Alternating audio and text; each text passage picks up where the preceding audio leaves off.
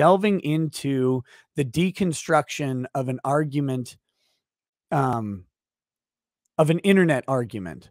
Okay. The internet arguments are futile. Internet debates are futile, nasty places where nothing is accomplished and no one learns anything. So I'm going to change that. We're going to or we're going to watch an internet argument that occurred and break down what was going on in it, what points were made, if any, why the points are ineffectual or effectual, why the technique of the argument is good or bad, all of that stuff.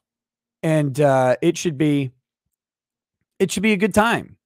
It should be a good time tonight for sure. And then maybe tonight and tomorrow night. And that will be Nick Fuentes versus Mr. Metokur debate that occurred. I think it was Friday. Yeah, Friday of last week.